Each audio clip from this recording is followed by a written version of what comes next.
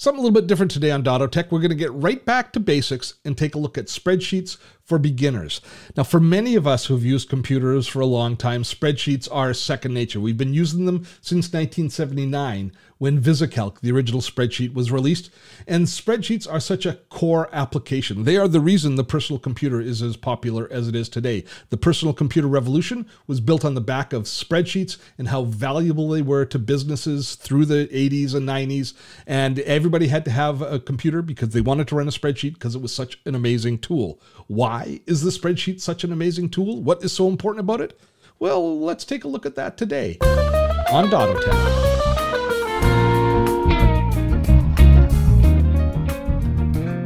Steve Dotto here. How the heck you doing this fine day? And let's start looking at spreadsheets right within Google Drive. We're going to use Google Sheets, which is Google's version of the spreadsheet for our demonstration today. Now, the beauty of spreadsheets is they all work pretty much identically.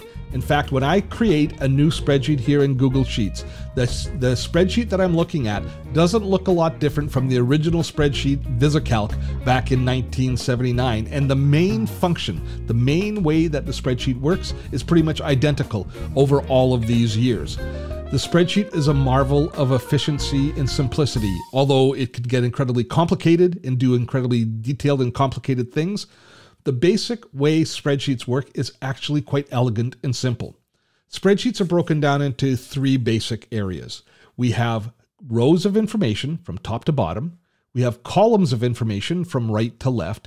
And we have regions where we select both rows and columns and we select region, and that's called a range. We also have inside of the spreadsheet, the individual squares are called cells. Cells are very important. They're the building blocks of spreadsheets, and cells contain the data that spreadsheets work on. Now, your data can be text, it can be numbers, it can be dates, it can be formulas, or it can be calculations. We can put lots of different data types into the cell, and how we use those cells and how those cells react to the other cells around them is really how a spreadsheet ends up working and being valuable to us. I think I should just dive in and create a simple spreadsheet. The easiest way for you to understand it is to see it in a practical application. So this is the simplest of applications.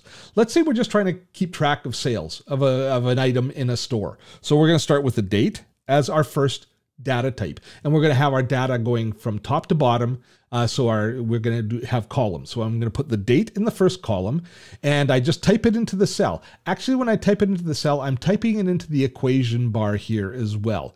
The information that happens in this bar gets reflected in here, but sometimes it will look different. Sometimes we'll see a formula or a calculation in this bar and we'll see the results in the cell. That's one of the most important things to get your head around in spreadsheets is where the input information is generated. So even though we feel like we're clicking in the cell, we're actually clicking in the formula bar as we're entering the information. So next we're going to put date. The next thing we'll put down sales. And you see I click back up in the top bar and you'll see that when I type it in, it's reflected back down here in the cell itself. Sales, and then we're going to put down income, how much money we're making from each sale. And then, so those are hard numbers. Those are numbers that we put in, which is just kind of one piece of data for each cell. But now I want to put in a dynamic piece of data. I want to put in a calculation. I want this to be the average that we earn from each sale. And so that now gives us a structure. We're going to show you a lot of the basis of spreadsheets just by showing you how these four columns work and the information that we put in. They're quite simple, as I say, but you can take them to make them very sophisticated based on these principles. Let's start with data types. We're going to start with a date. So we can just type in to this field, we can type in November 1st. Now, spreadsheets are smart enough to recognize the data type that you're putting in. If I put a $ before a number, they know that it's a currency. If I put in a date like this, they know that it's a date. And I can display the date in numerical format or in words and numbers format as it is. Now, spreadsheets are so smart that they recognize that if I've put in November 1st, see how it's converted it here into numerical format in the top? That's pretty smart. I think we'll agree. It gets even smarter. See that little square in the bottom there? If I click on that and drag it down, I'm going to convert the cell into a range of cells. Remember I talked about ranges? And the spreadsheet is going to recognize that I probably want to put sequential dates in. So when I release my cursor, it does. It puts the count of days in based on the range that I selected. I'm going to undo that, and I'm going to show you how it gets even more sophisticated. That's extending a range based on a single cell. Watch what happens if I put in November 8th. So we're going to say once a week that we're going to keep track. So instead of November 1st, I'm going to put in November 8th, and watch what happens. I select both days now for my range, and then I extend it down again with the clicking and pulling down on the square. And how intelligent is that? It recognizes that we want every 7 days for it to be the date, once a week, and it fills in the range based on that every 7 days. Isn't that amazing? That shows you the built-in intelligence of the spreadsheet. And all of these features are built to help us be more efficient in the management and manipulation of our information. So let's leave this at once a week. And let's say in week 1, I'm gonna fast forward the video now. I'm gonna enter in some sales numbers and some income for this range of dates. Okay, I've entered some just random numbers in here that could represent how many sales we made in each of these weeks and how much income we got from each of these weeks. Now, we want to change the format. We're happy to leave the sales numbers as they are because that's just units sold. That could be just a straight up number. But here under income, I want to change this into currency. So I select all of the range that I want, or I could simply collect in the very top of the column, and I can go under the format menu, go under number, and I can choose to change the number to a currency. I can choose to change it to US dollars, or I can change it to another currency if I choose to. I'm going to change this to US dollars. And now we see that the format has changed. It's got the dollar sign and it's got the cent sign added. Now it is where it gets exciting though. This next field here, this next cell, I want to make a calculation cell. I want this cell to calculate the average sale based on that income. So this is going to be a calculation. And how we set up a calculation, I'm going to show you the manual way. We can use these tools up here, which will help us build calculations, but we can also just click in the formula field, and I'm going to say it equals, and I just put in the equal sign, and then I'm going to say it equals the income. I click on the cell, and there's a reason I click on the cell as opposed to typing in the number. I click on the cell because I want it to calculate on it, and that's divided by the number of sales. And that tells me that the average sale for this week was $10.59. Now that is a calculation. The reason that we made the calculation happen on the cells instead of the numbers is what happens if we need to correct the sales number for this week. Maybe we actually sold 70 this week.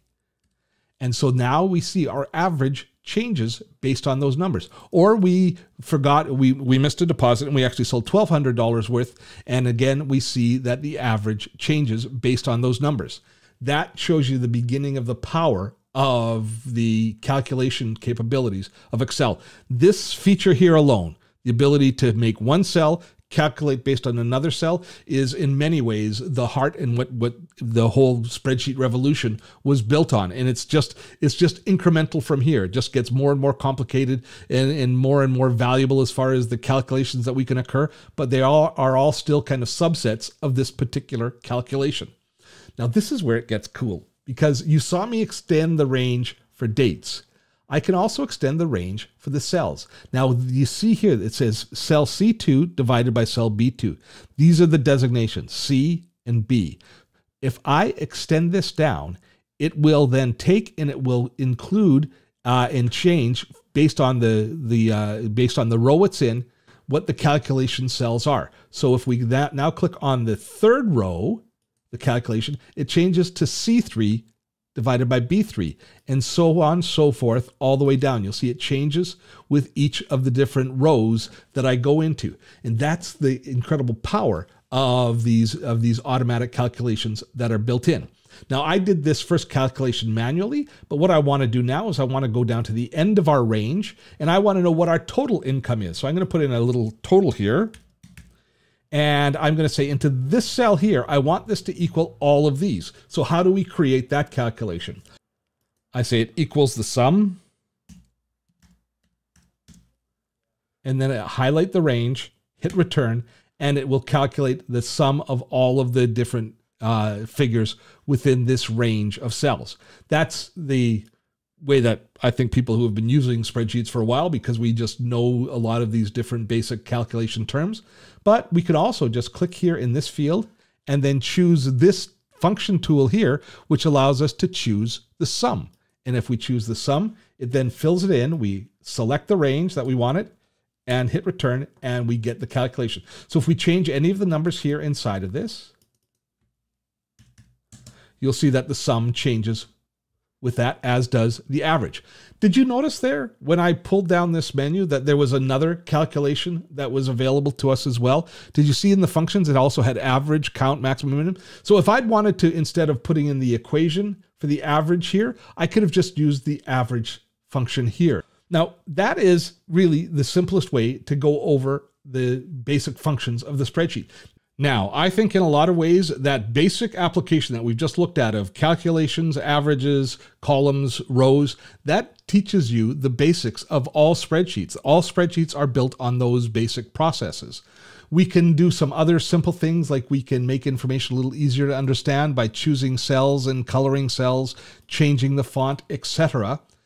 But there's another aspect of the spreadsheets other than the entering of the data. It's the organizing of the data to make it make sense to us, which makes spreadsheets incredibly valuable for doing business analytics and just being in control of your numbers.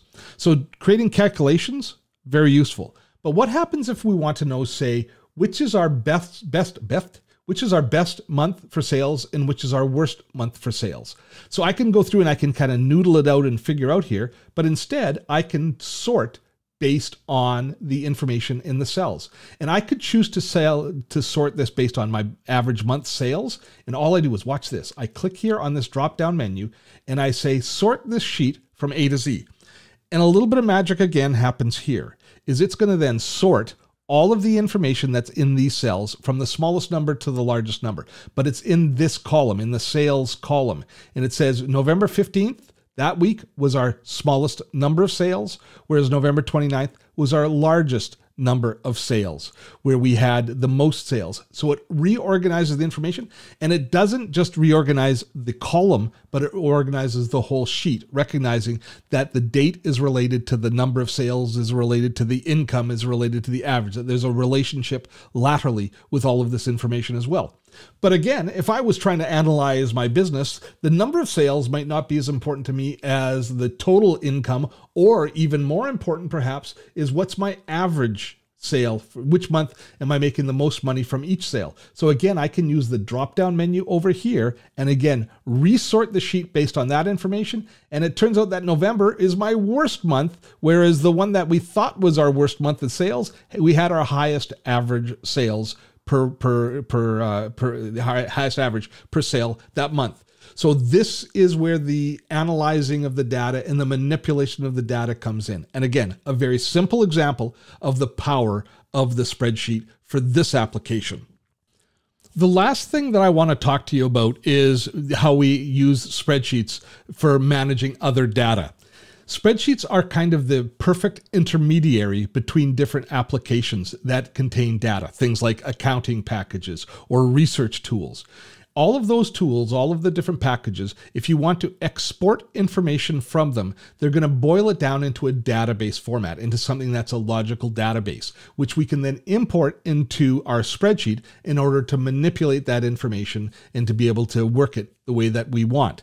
So Google Sheets, as all of the other spreadsheets do as well, supports multiple data type formats. And those formats really break down to 3 basic formats, I think. And we can see them here. If I choose this document here, and I choose to download this document, you can see I can download this document as an Excel spreadsheet, an XLS, which means you can open it natively in Microsoft Excel, probably the most popular spreadsheet other than Google Sheets. I'm sure maybe it's more popular, but it's been around longer. Into Microsoft Excel.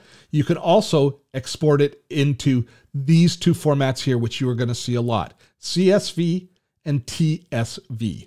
These are comma separated values and tab separated values. What that means is the information is going to come in rows and columns, and it's going to use either tabs. If you're entering data and you hit the tab key, it's going to have tabs between each of the columns for information, or it's going to have commas between each of the rows for demarcating the information. It means that we can import into our spreadsheet and work with data from a variety of different applications. I'll do it quickly. One of the other things, I'll do it quickly and show you. And actually, to show it to you, I'm going to create a second sheet in this document. One of the cool things within Google Sheets is you can have multiple sheets within the same document, and they can relate back and forth to each other. So you can create increasingly complex documents using this feature. But I'm opening a second sheet here so that I can import into here. I can import content from my computer's hard drive. And I'm just going to navigate through into my downloads folder. And I was doing some research on keywords for a video. And here is the keyword research that I did. And you can see that I brought it from whichever application it came in. But you can see that CSV. You can see that format that we were talking about. And here comes the different questions. And here is that data that was imported. It has keywords. It has some other statistics based on this is a research document to help me determine what the best title is going to be for a YouTube video. It doesn't really matter what the content is. I can sort the information as I've now imported it here into this spreadsheet. So this intermediary, the fact that Google Sheets works and plays well with others. We can import information from Microsoft or from these comma or tab delimited formats, and we can export our information so that it can be ingested by those applications as well. Learning to master the spreadsheet is one of the most valuable tools that you can do in order to really take control of the business aspect of your computer and online life. Spreadsheets continue to evolve, but they still harken back to the most basic and simple principles that were there in 1979 in VisiCalc. One has to wonder where we'd be without the humble spreadsheet. Well, I hope you found today's video to be instructional and informational, and if you did find value, please, a like and a share and perhaps a subscribe would be greatly appreciated. Now, if you have any questions or comments, other videos you want to see, I always look forward to your comments in the YouTube comments. I read each and every one, so share with me there. And before we leave, I want to take this opportunity to invite you to join us for one of our weekly webinars on Webinar Wednesday. Every week here at dottotech, we host a free tutorial webinar on some aspect of productivity or content creation. It's called Webinar Wednesdays. They're free. The link is right here. I would love to see you join us. Till next time, I'm Steve Dotto. Have fun storming a castle.